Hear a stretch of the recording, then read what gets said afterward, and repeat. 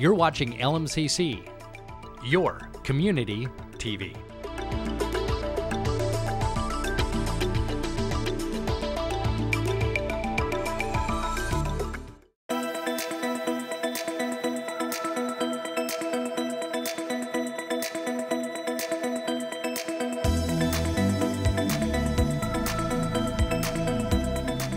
Hi, I'm Chris Vogt, and welcome to Lakeside News Weekly, your guide to news and events going on in the Lake Minnetonka area.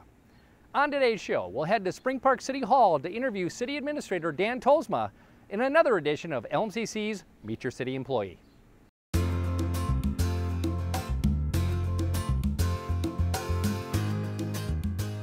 I'm kind of just the general manager for the city. What that involves is a lot of policy development and implementation, fiscal management responsibilities, and also getting a lot into project management.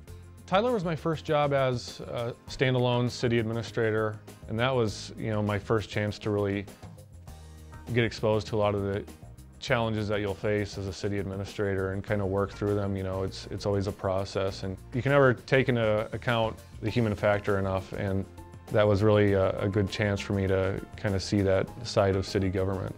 I was warned early on that Lake Minnetonka is an interesting area. The people in the Spring Park are great. It's been a great place to work. We get to help a lot of our residents out. At the end of the day, that's what we're here to do, and I think our council does a good job of that too. Essentially, all they're requiring of cities is that they have a policy in place. We kind of take pride in being very accessible to our residents. We always have an open door policy, and a lot of times I'm kind of a conduit between the residents and the council, and it seems to work out well in Spring Park. And most of the residents here know that anytime they have a question or concern or comment, they can always come to me or one of the other staff members. Working with the council here has been great. They really take pride in their job, and they want to make the best decisions possible. They always look at it from as many different angles as they can.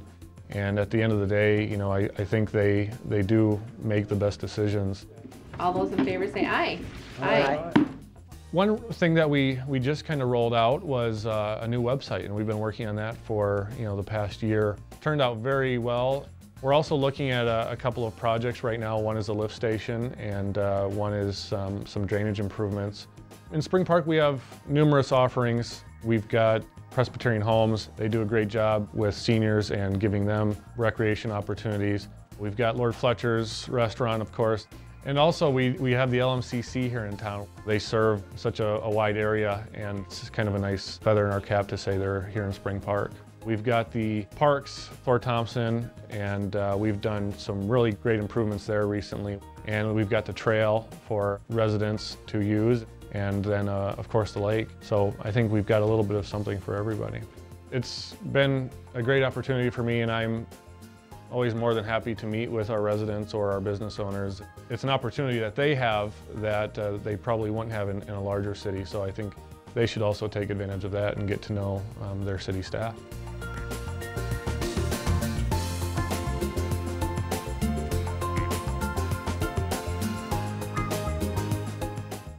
Coming up on Precious Pets.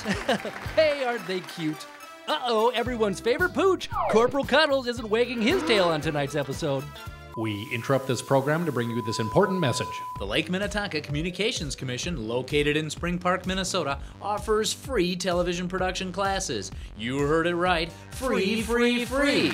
All you need to do is sign up and show up to receive your special TV training. That's right, folks, that's it.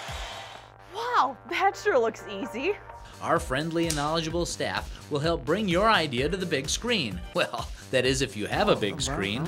Why, thank you. We are very friendly and knowledgeable. You'll learn the secrets of how a television studio works. If you can't see video, try taking off the lens cap. Wow! Thanks, LMCC. From studio lighting and nonlinear editing to on-location shooting, we'll guide you down the path you need to succeed. Just call us at 952-471-7125 or go to our website at www.lmcc-tv.org to get started today. Hurry in, folks. An opportunity this good won't last forever. We now return you to your regularly scheduled programming.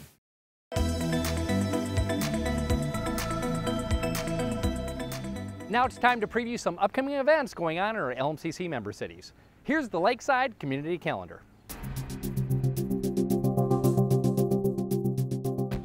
The Lake Minnetonka Conservation District has issued a high water declaration for Lake Minnetonka. Because of this declaration, it is unlawful for a person to operate a watercraft in regulated areas of Lake Minnetonka at a speed of more than 5 miles per hour or a speed that results in more than a minimum wake.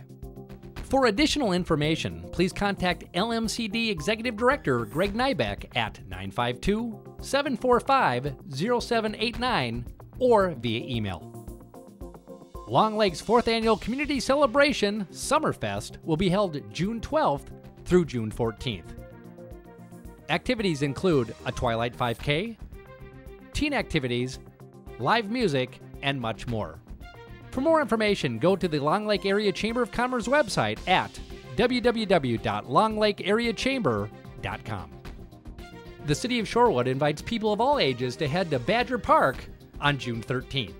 Enjoy music, purchase pulled pork sandwiches from the Legion, or bring a picnic. Bring lawn chairs and blankets and get ready for a night of great music with the Shalo Lee Band. For more information, go to the City of Shorewood website.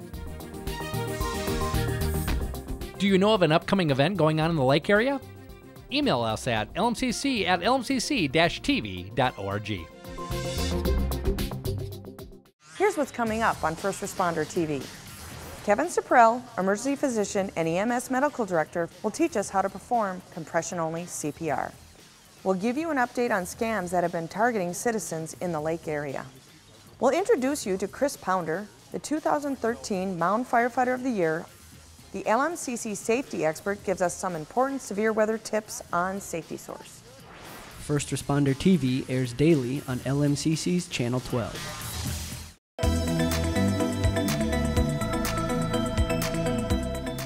Well, there you have it, news and events happening around the Lake Minnetonka area. For more information about LMCC or to learn more about our programming, go to our website at lmcc-tv.org. Thanks for watching this edition of Lakeside News Weekly.